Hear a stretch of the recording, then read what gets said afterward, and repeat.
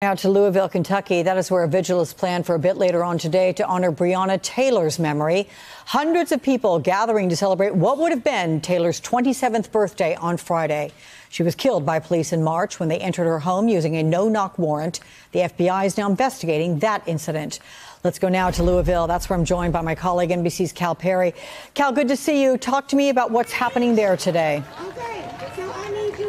You know, it's a remarkable difference in just a week. It's a jovial atmosphere, almost like a fair or a party. And this is just an extension of what we saw last night. There's all these different tents set up. You can register to vote. You can get information from Kentucky State University. You can listen to community leaders as they give speeches. As you said, all of this spurred on by what would have been the 27th birthday for Breonna Taylor. She was killed in mid-March. We actually had a chance to speak to the artist who put her mural up last night in front of these thousands of people. We asked her what she means to the city of Louisville. Take a listen.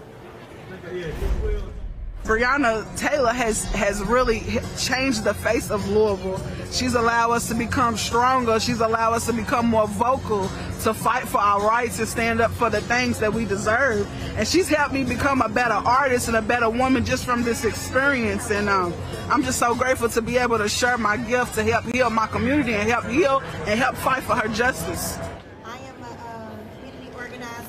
Now, there will be a demonstration tonight. We expect that it will be peaceful based on the last few days where the National Guard and the police here in Louisville really withdrew from their positions. This was a battleground with tear gas and rubber bullets, but they've withdrawn from their positions. They are really out of sight, which has kept things calm here in the last 72 hours. People very obviously hoping that that will continue, Alex. Hey there, I'm Chris Hayes from MSNBC. Thanks for watching MSNBC on YouTube. If you want to keep up to date with the videos we're putting out, you can click subscribe just below me or click over on this list to see lots of other great videos.